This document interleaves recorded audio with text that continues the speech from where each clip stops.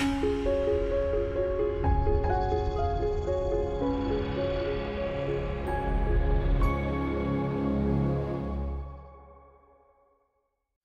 welcome everyone. Thank you all very much for coming. I want to kick off. So I'm going to be talking today about microservices, specifically two characteristics of microservices that Martin Fowler and myself wrote about a year or 2 years or so ago now. I'll come on to that in a second. The way I'm going to talk about these characteristics is through a few stories, so stories about companies I've worked with, been involved with for some years, companies that my colleagues at ThoughtWorks have been involved with. So I quite like stories. I quite like stories as a way of conveying information. My former colleague, Simon Stewart, who's now at Facebook, is incidentally the author of Buck, which is a build tool. He always used to describe that it was a nice thing on a team to have a team shaman. So this idea that you'd have someone on the team who could tell you the story of how things got the way they are.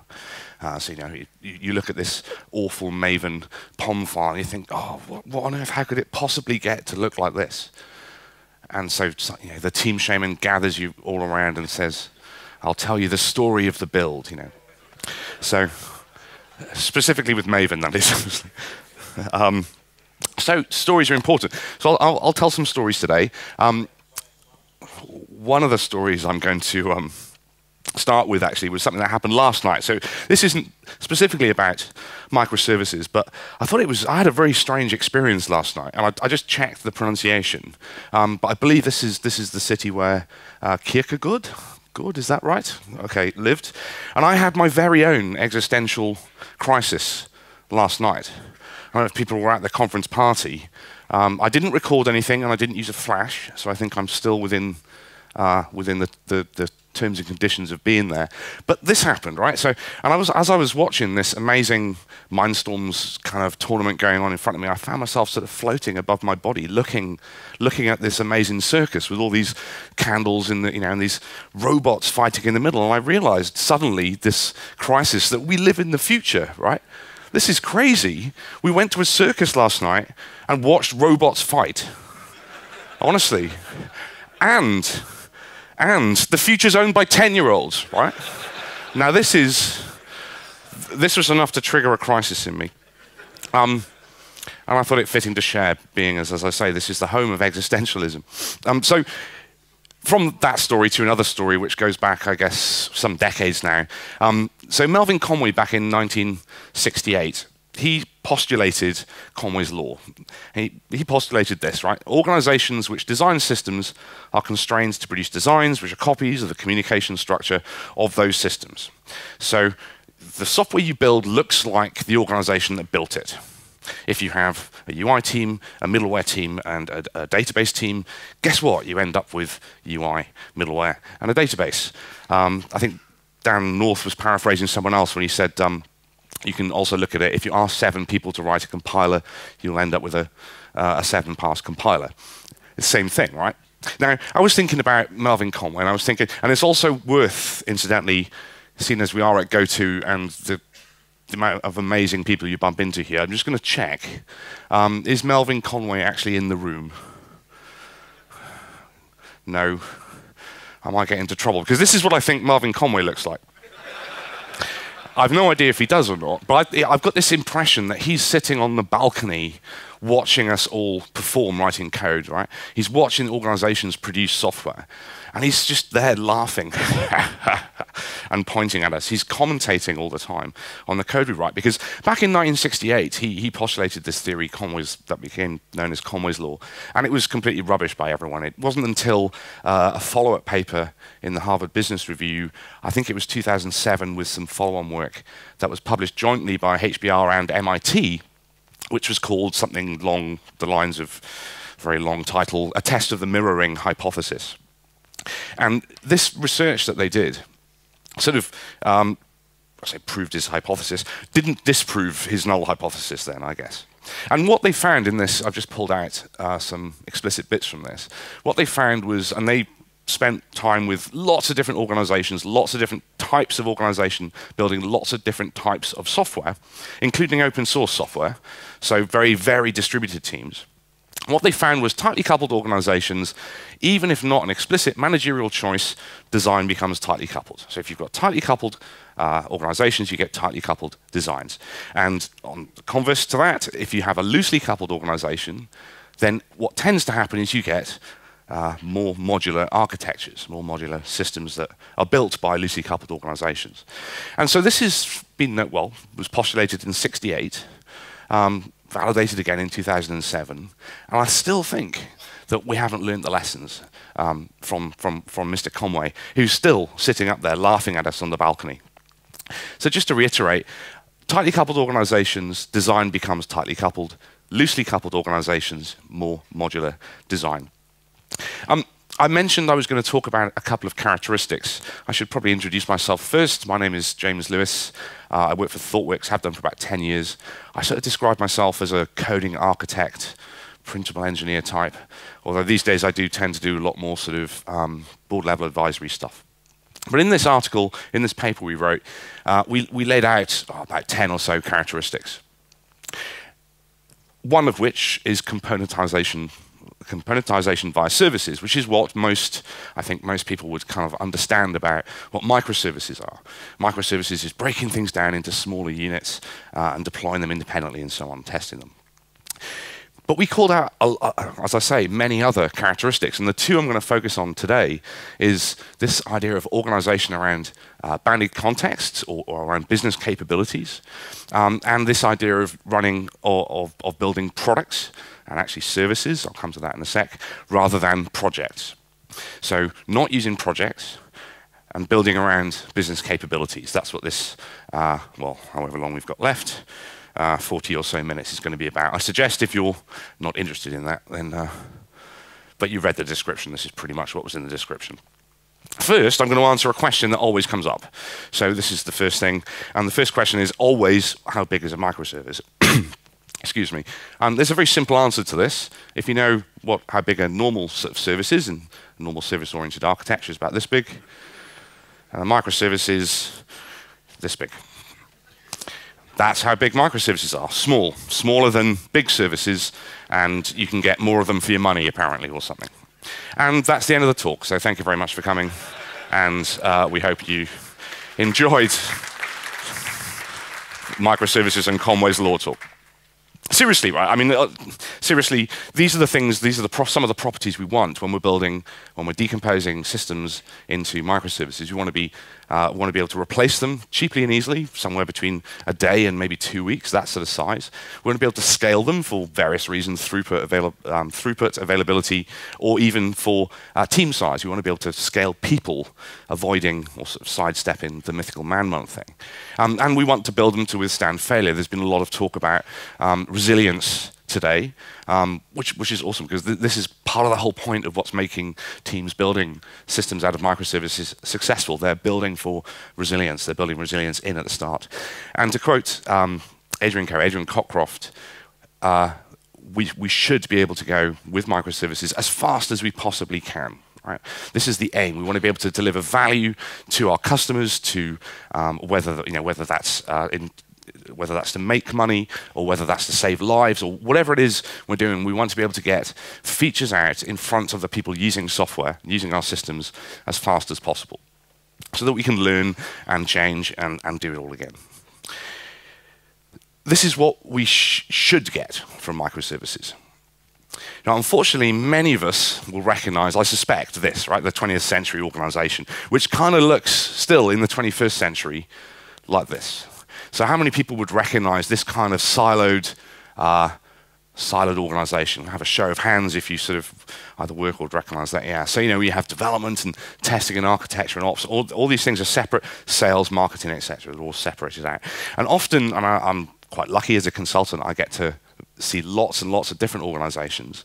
So I get to see lots of ways in which they're broken. Incidentally, there's about 20, and most organizations have between 5 and 10 different ways of being broken, but most don't have all of them, apart from some. But anyway, this is a real diagram from a process flow for development process in this sort of organization. I've obviously redacted names, but this is the sort of thing you sort of tend to see. We've got, the different stakeholders down one side, business requirements documents, business cases, functional specs. Okay, we've got detailed estimates.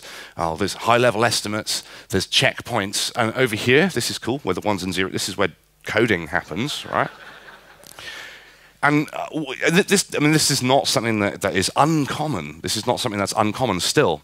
But I still think this is the old way of building software. And it's a bit like this idea of snakes and ladders, right? Because what ends up happening is you get maybe sales give the architect some requirements. They do a high-level plan, high-level design, hand it over to development. Development go, this will never work, hand it back to the architects. The architects say, well, yes, it should do, hand it back, and you get this kind of high transaction cost as work is passed around between different silos. I'm contractually obliged at this point to mention this book by three of my colleagues, sorry, Joanne, Jez, and Barry, Lean Enterprise, which is all about this, all about how you optimize your organization at scale in order to go as fast as possible, to try and address these sort of snakes and ladders problems. And I'm going to take a slight diversion, because one of the things I'm interested in, I think every software developer does it over time, they get into visualization. It's like, yay, visualization. I can visualize everything, visualize all the things. And so recently I was using a nice tool called JDEPS to look at dependencies in applications, right? So this is Spring plotted, the dependencies in the Spring libraries plotted on this is called hierarchical edge bundled algorithm of a chord diagram or something along those lines. It's kind of interesting, and you can see efferent and afferent coupling and all these kind of nice things. And I was thinking, can you do that, though, for the way work works in organizations? Can you use similar sorts of visualization techniques, and I think this was talked about yesterday, to understand how work flows through organizations? So from concept to cash, if you like that phrase, my old former MD used to say, from soup to nuts, from the start of the meal to the end. And I think you can, right? You can plot the pathways, you can plot the way work works in organizations using these sorts of visualizations called diagrams. So, for example, this is essentially the snakes and ladders diagram, but plotted as a chord diagram, and where the chords represent handoffs, handovers between departments. And in fact, more explicitly, each of those chords on that diagram, rather than representing in software a dependency, they represent delay in the system. They represent a transaction cost that you're having to pay. And the interesting thing with this is, if we look at how we're building software these days, a lot of this has been about reducing these chords, removing these out from reducing the delays, reducing the transaction costs. But we're not there yet. And this is what the rest of the talk is about. Peter Drucker said, this is a great quote, "There is nothing so useless as doing efficiently that which should not be done at all." All right. A lot of these handovers are meaningless, pointless, completely pointless. I'm sure people, I'm going to be mean and pick on private clouds as an example. So this seems to be the thing du jour. This is the project du jour of most CTOs. We need a private cloud. We don't trust Amazon. We don't trust any of the other providers. We need our own private cloud. And so they go off and build private cloud, and it's fantastic. And coincidentally, when you ask for a virtual machine on the private cloud, you have to fill in a ticket, and the ticket waits in a queue for days or sometimes weeks, or even in one place I was at, months. And then 3 months later, you get a virtual machine in your private cloud. Now, that for me is not addressing the root causes or some of the causes of some of these delays, because you're still having to pay this transaction cost. All right. So, for example, with private clouds, what we've been saying a lot is everything has to be self-service. Reduce the transaction costs. I'll come back to that in a bit. So I did say I'd talk about business capabilities. What's that got to do with these handoffs and things? Well, this is a mechanism, I think, of organizing the way we work in a way that minimizes these delays, minimizes these handoffs, as well as using Conway's law to reinforce the design of the software that we're building, to reinforce the boundaries, to try and ensure that the systems that we're building are decoupled and cohesive. This is the definition. A capability is a combination of people, processes, systems that provide value to customers, internal or external. I'll give you an example, and this is an example from somewhere I was working. So there was two big teams, one in North America, one in Brazil. And they were building a big software system. It was a retail site that sold transportation stuff. So you think of it like bus tickets or train tickets or airline tickets. And on one side of this sort of divide, continental divide, you had a big team that was building out the retail capability, so the ability to sell inventory to their customers, to the consumers. And in Brazil, they had another capability, which was kind of looking after everything to do with a customer. And this was great. And incidentally, in between these, they had this really nice asynchronous mechanism for communicating. So everything was done with messaging between these two capabilities. When something was sold, a message was put onto a bus somewhere, onto a bus, and the other capability could pick this up. That's great. If you don't know what messaging looks like, this is my attempt to demonstrate like that. Awesome. All right. And this is great because this, talking about Conway's law, this is Conway's law in effect. They were separated by a long distance, and actually Conway's law acted to make the boundaries between these capabilities actually more concrete, less porous. And this is all about information theory. It's all about how information flows between people, between teams, within organizations. Because there's a long distance, the bandwidth there's very low bandwidth for communication between these teams, even with tools that we have now. So this is good. This is kind of Conway's law acting in our favor in this example for this company. But then when we sort of peeled back the covers and looked inside these capabilities, retail and customers, we found some interesting things going on. And I suspect this is happening in a lot of organizations that dive into, hey, microservices, let's go. Microservice ready, TM, etc. And it's the trouble with projects. Because these capabilities on both sides of this continental divide were built by pretty large teams. There was maybe 60 in one place and 100 in another place. So quite big teams separated by this bus. But they were the teams were using project thinking rather than product thinking or service thinking to build their capabilities. I'll give you an example of that.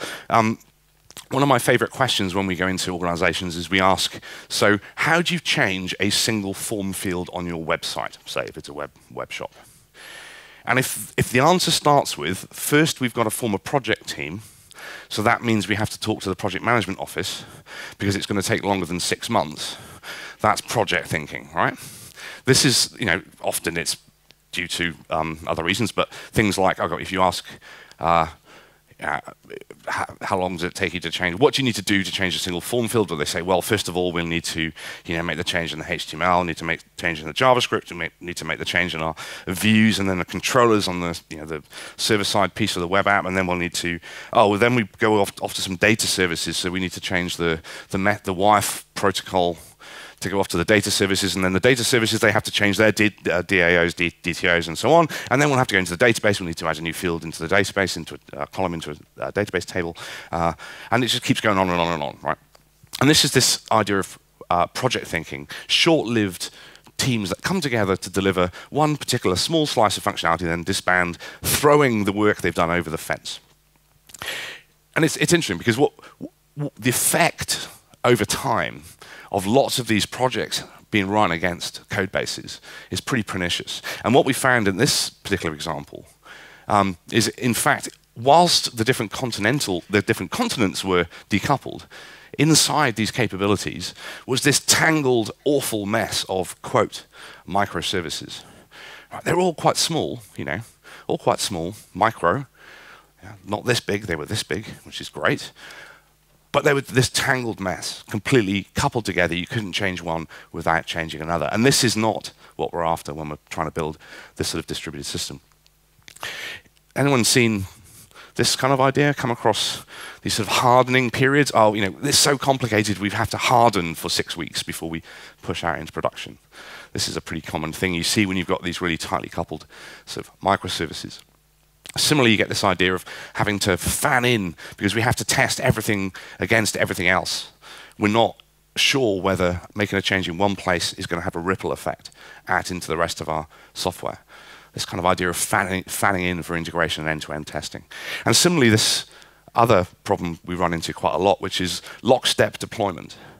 Lockstep deployment can get you quite a long way, but when you have 1,000 services, having to deploy everything at once is not only risky, complicated, but costs you money simply, right? Because what you tend to have is features that are building up as inventory before you're able to deploy them. And every time you get features building up as inventory, you're paying the cost of delay for those features.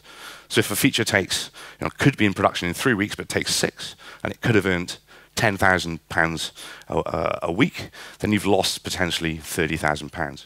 I've no idea what that is in crowns, sorry. And again, I've got this idea that there's this old dude, back in '68, who's sitting on the side, sitting on the balcony of the theatre, watching us all going, this is Conway's law in action again.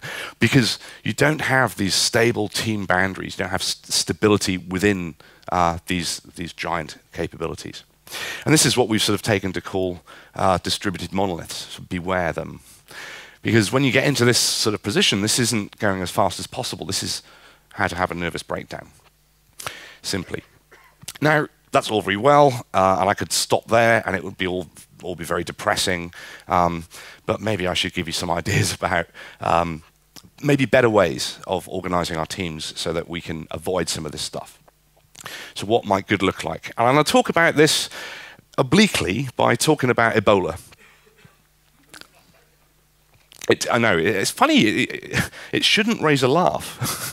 Do you know what I mean?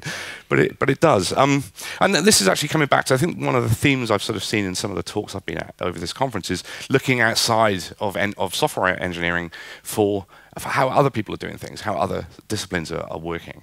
And in this case, it's because I saw a story in the newspaper back in the UK about this lady. It was early this year. Her name's Pauline Kafaki. And she was volunteering at a Save the Children hospital in Sierra Leone when, unfortunately, she contracted Ebola. This is at the height of the epidemic. And she was evacuated back to the UK, eventually ended up in a hospital called the Royal Free in London, which is the specialist centre for infectious diseases in London. This is the team. This was in the newspaper. And it's got me thinking, right? So given that they're in this circumstance where they've got this desperately unwell woman to treat, and given that, in order to do that, they're going to have to be able to, execute, they're going to have to be able to make decisions fast about drug regimes, about fluid, about all these different things. And afterwards about how to rehabilitate her, because of course, as a disease, Ebola is, it practically wipes out, you are wiped out afterwards, so you need a long period of rehabilitation. So I was thinking, how do they organise? And hospitals, turns out, in general, you'd think would look a bit like this, right? So lots of different capabilities, all interacting in particular ways, transaction costs between them, and so on. And you can plot this in a chord diagram, and it looks very similar to the way we might organise, a typical kind of, I guess, functionally siloed or role siloed organisation. But then I was thinking maybe that's not the case in this. I read on in the article, and it reminded me of this particular diagram I'd seen. I think Mike Nygaard showed this a while back. And this is a diagram depicting something called the OODA loop. So this is from a guy called Colonel John Boyd, who was a colonel in the US military, and he was responsible for almost single-handedly changing the doctrine that the global north used to wage war, pretty much. Because he noticed when he was training fighter pilots that if you have this loop, observe, orient, decide, act, and you can execute that loop faster than your enemy, in the case of a fighter pilot, then you will be successful. This is how you win dogfights, is you execute this particular loop as fast as you can. And when I say he changed military doctrine, he really did. This approach favors agility over raw power. When he came up with this, and this became popularized within the US military, it led to planes being different. So very light, agile fighters rather than big twin-engine fighters. It led to things like reinforced battle groups, or I think Eric was talking about this yesterday when he was talking about the Marine Expeditionary Force. This is all down to the change of thinking that came from John Boyd and this ability to execute this loop quickly, as fast as possible. So as I say, this sort of came to mind when I was reading this article. Maybe this is what these medics are doing. They need to be in a position where they can execute this loop quickly in order to make the right decisions, but without paying these transaction costs of going across to all these different departmental boundaries. This is, I don't expect you to read this, but this is a list of all the people involved in treating Pauline Kafeki. And well, essentially a third of them, the ones in bold, are clinicians.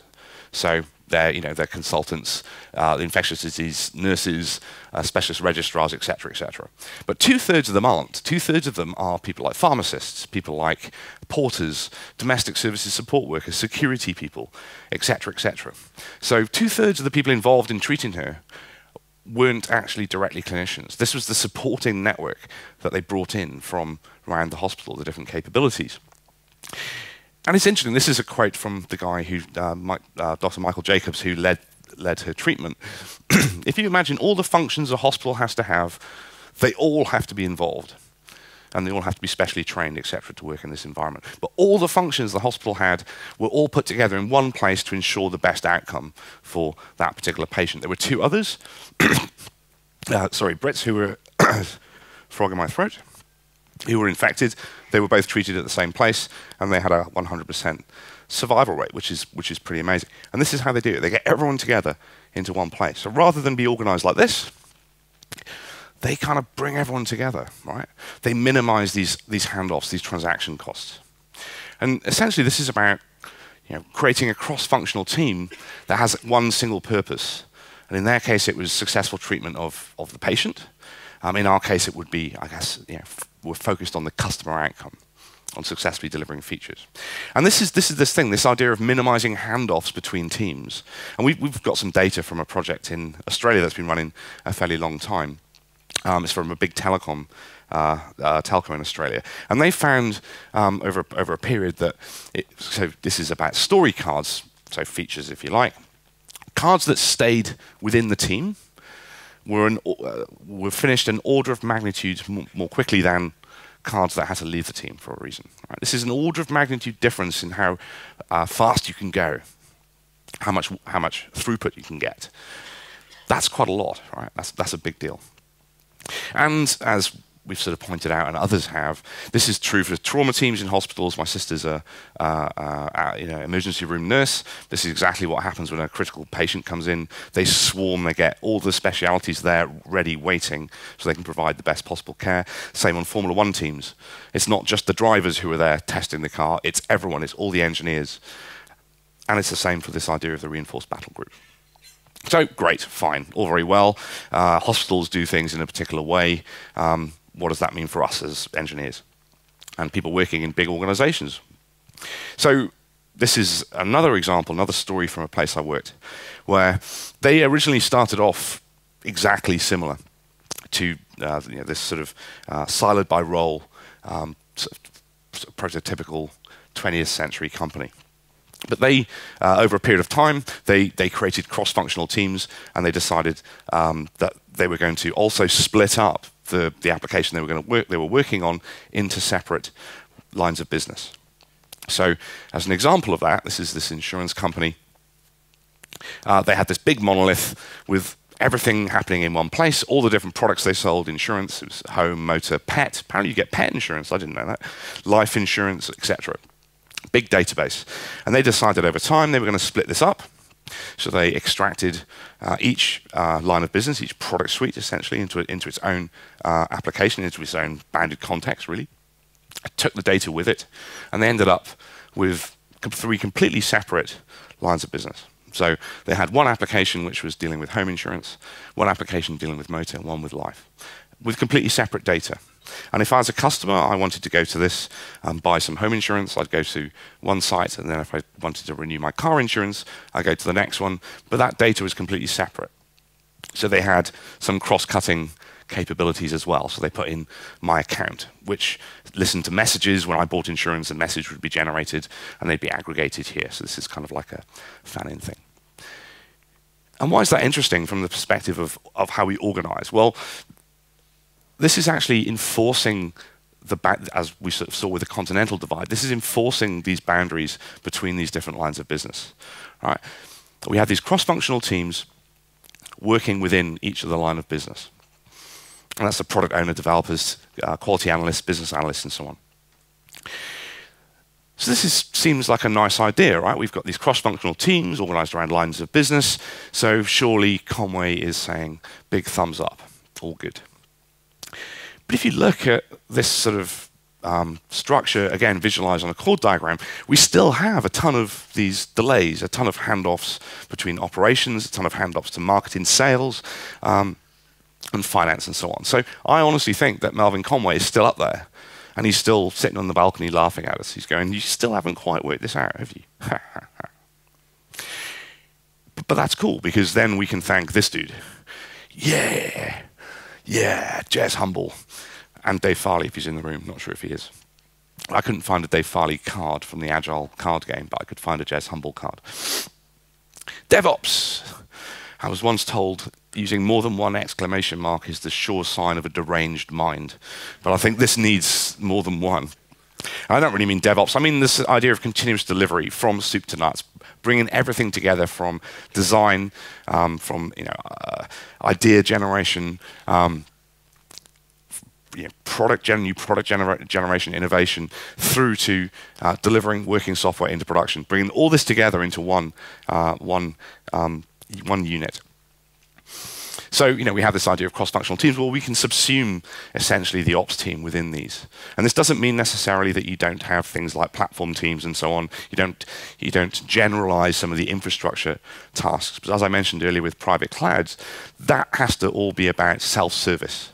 Again, minimizing the cost of transactions. So subsume this ops team, and again, we've gotten rid of one of these lines. The delays decrease. We've got less waste in our process, so the throughput of features increases. Hooray! And that's what this insurance company did. They also went cloud native, so they deployed into AWS and reaped a bunch of benefits from that. And each of these could be deployed independently, could be tested independently, could be scaled, and so on. Which kind of gets around this awful tangled mess we sort of saw earlier when you have these projects that sort of pop into a bit of code and pop out again. So the question is, can we go further, right? If you imagine all the functions a hospital has to have, they all have to be involved. He didn't say all the clinical functions a hospital has to be involved. He said all the functions. This is about having the porters there, having the domestic staff there, the cleaners, having finance people involved, everyone. And I think we can. I think we can actually act to reduce the waste even further by taking this line of business idea and expanding on it. I actually think the days of the IT department are numbered. I think it's a leftover from how we thought companies should be run. The IT department should go away. We should all work together with our business people in something that isn't IT or business. And I'm not talking about suddenly technologists taking over the world and everything becomes technology related. I mean that in order to most successfully deliver value to our customers, get software out into production, we need to minimize these delays. And to do that, you need everyone in the same place. So what might that look like? Well, that means doing things like subsuming, or rather, not subsuming, combining sales, marketing, finance, continuous delivery, all these things into one sort of stable line of business. And we've been doing this specifically in Australia, actually, with great success. There's a few companies out there have been doing this. So there's one which is a property website. So kind of sells houses essentially. So you can advertise on it. You can advertise your house. You can try and buy a house and so on. And it has two different sides, or several sides, but simply it has like a residential side and it has a commercial business. And they've separated these out into two completely different lines of business. And what marketing and sales function is needed by residential, they take into residential. So they all sit together. What marketing and sales functional is needed by commercial, they're all sitting in the commercial line of business, along with the teams, along with the managing director for those lines of business, along with all that support. All sitting together in one place, one line of business, minimizing these delays. And it's been stupendously successful for them. So I guess where I'm going with this is this idea of having this nested structure where you have sort of teams of people who are delivering software. But they're not operating in a vacuum. They're operating within value streams. So I mean value stream, this is a group of people who've got a direct link, direct line to a customer outcome. That's what a value stream really is, in my mind. And then those value streams sit within lines of business, and those lines of business sit within organizations. And in terms of microservices, each of the teams owns one or more services. One or more microservices, one or more microservices. And I'm going to call this out because I think it's important. How many of those you build per team completely depends on your requirements. You don't have to have 1 million microservices. I'm just going to make that clear. And this is an example, actually. So it was a project I was on where we had like a user's kind of customer-bounded context, and we ended up with 3 different services, 2 different databases, all within the same bounded context, within the same capability.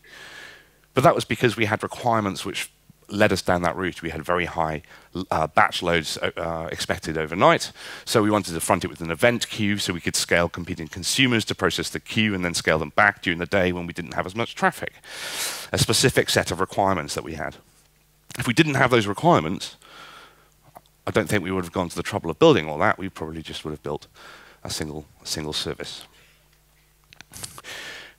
So you've got these teams in value streams inside lines of business with everyone together. And this is, as I say, finance, accounting, sales, marketing for those lines of business together. And do you get duplication of function? Yes, you do. You get duplication. This is not about optimizing for cost control. This is about optimizing for value generation, essentially. So in terms of the number of people, well, teams, sort of, the normal XP size of team. But then when you scale up to the larger units, what does that look like? Well, I don't know if people have come across, anyone recognize immediately the random 160 to 200 number? I wasn't expecting people to, but this is Dunbar's number. So this is the number of connections that people can socially hold at any one particular point. So you scale the teams up to the point where they reach sort of Dunbar's number, at which point you break things off into other units. And ThoughtWorks operates like this. We tend to split offices when we get over about 150 to 200 people. So rather than have a big office of 400, there are some exceptions, we'll have 2 separate offices, scaling around Dunbar's number and multiples thereof. Now, I mentioned earlier that Conway's law is really, originally it's all about information flow. It's all about how the bandwidth of information between different parts of your organization. So you can imagine if you group all these people together, the bandwidth is actually much, much greater. There's some original research done around this idea of things like co-location. So this is from a book from '77, Managing the Flow of Technology, which is actually a really interesting read. It's about information theory. It's about actually R&D departments.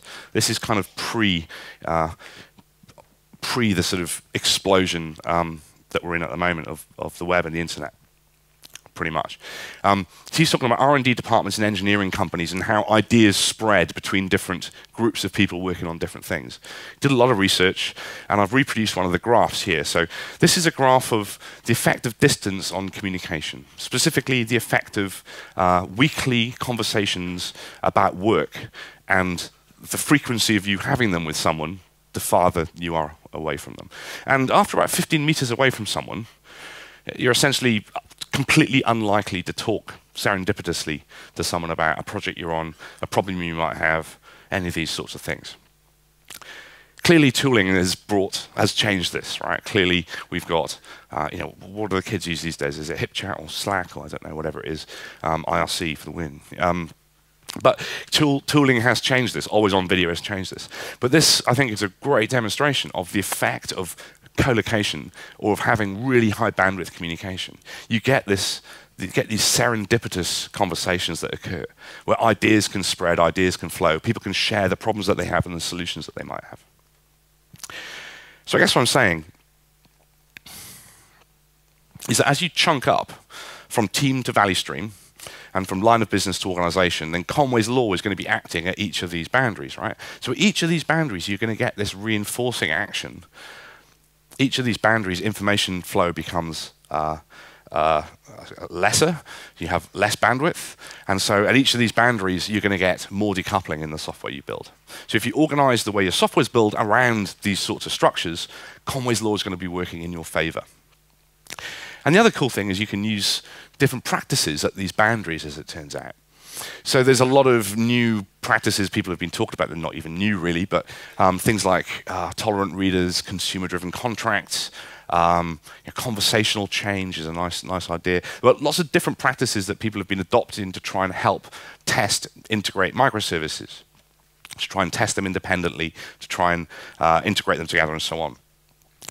But the thing is, with all these practices, they come with an increased cost in most cases. It takes effort to write consumer-driven contracts, where a consumer-driven contract is, as a consumer of a service, I'm going to write in executable form my expectations of your behavior, and I'm going to hand it to you so you can execute it as part of your build. Right. That's great. It works fantastically well, but there is effort involved. There's effort involved in actually implementing these things. So the nice thing, I think, with this kind of structure is you get to make decisions at each level of the structure as to where it's most appropriate to invest that time and effort. So I've got this new thing I'm calling the chunking up from microservices to teams to value streams to lines of business to organizations practice onion, which I'm going to talk you through. And I might need a new name. So simply, you get to do different things at different points, different levels of abstraction. So as you chunk up, you can do different things. As you chunk down, you do different things. So for example, between businesses, right, you're not going to want to implement, for example, consumer-driven contracts, probably. If I'm Google and I'm on the Maps API team, I'm not going to ask all the consumers of the Maps API to write a contract in executable format, send to me so I can run as part of my build. Well, I might, but I'd probably get laughed at if I did. Right, that's probably not the sort of thing you're going to be doing, because at this sort of boundary, you've got this very low change rate, very high stability property. You don't want to be making many breaking changes or hardly any at all. So investing in things like contract testing at this point, is, at that sort of boundary, is probably not the right thing to do. But you might want to do semantic versioning, which is a pretty popular technique these days, practice these days. Semantic versioning is where each of the 3 version numbers you publish has a specific meaning. If you bump a major version, it means it's backwards incompatible. Bumping minor and point releases means it should be backwards compatible. That's something you might want to be doing at the boundary between organizations, or also between lines of business when you do need to integrate. But between value streams within a line of business, between parts of your company that are doing similar things, similar ways, it's got a higher change rate. You want to be able to make more changes. Right? Consequently, it's going to be potentially less stable. So you might want to invest at this point in contract testing, in writing these contracts, these executable specifications of behavior. You'll also probably want to implement something like tolerant reader. So you can go to Martin Fowler's site. He's got the definition of tolerant reader. This is essentially where, as a consumer of the service, I'm not going to directly bind or early bind to your wire protocol. So at this sort of level, you might want to think about semantic versioning, contract testing, and tolerant reader. And then between teams within the same value stream, you probably don't want to bother with semantic versioning. Maybe you do, maybe you don't. But you probably certainly want to do contract testing, agree this is how we work around here, and implement tolerant reader. And then within teams, you want to be thinking about tolerant reader and this idea of conversational change. So Adrian Cockcroft, again, I think it was last year, he said that his experience at Netflix was the ratio of changes inside the team boundary to outside the team boundary was about 10 to 1. I want to be going really fast if I'm sitting next to Carol. I can just say, hey, Carol, I'm going to make that change. Is that cool with you? Can you make the same one? And we both push. And that's the sort of pace I want to be going at within my team. I don't want to be reliant on having to write contract tests and all these sorts of things. So that's pretty much the meat of what I'm talking about.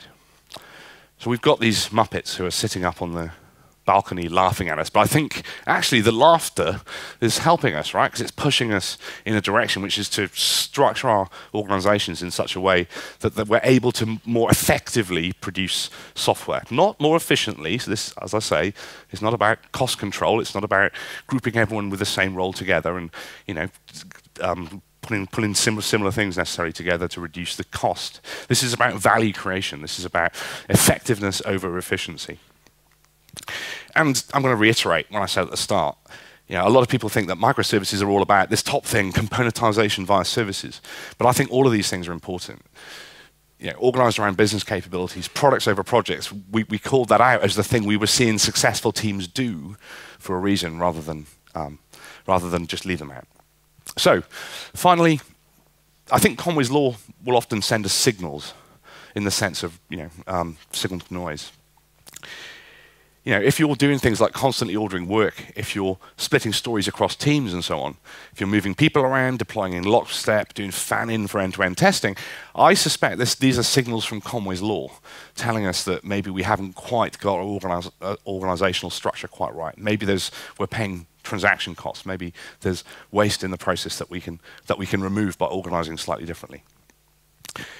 And also, there's definitely a high cost associated with work that leaves your team and goes elsewhere.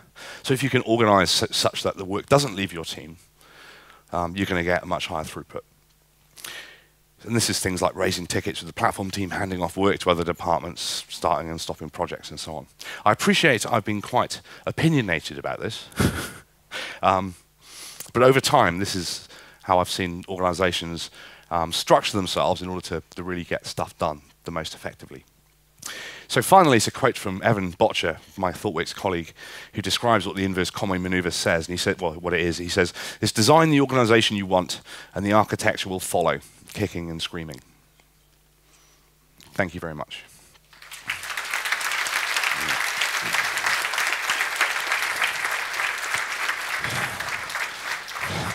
Now for the bun fight.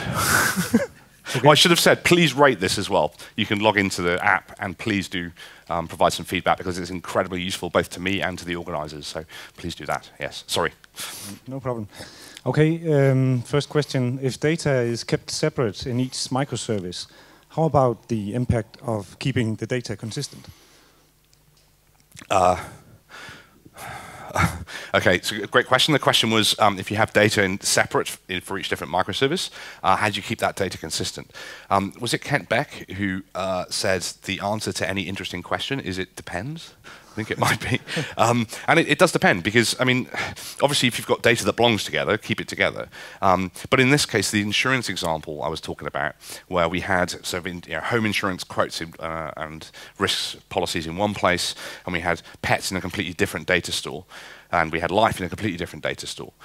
We did that very deliberately, because actually when we were generating domain events that were handed off to the customer account, which is the place all of these things needed to be consistent and together, the customer's view of them was completely different to the bounded context, the business capability for the insurance products.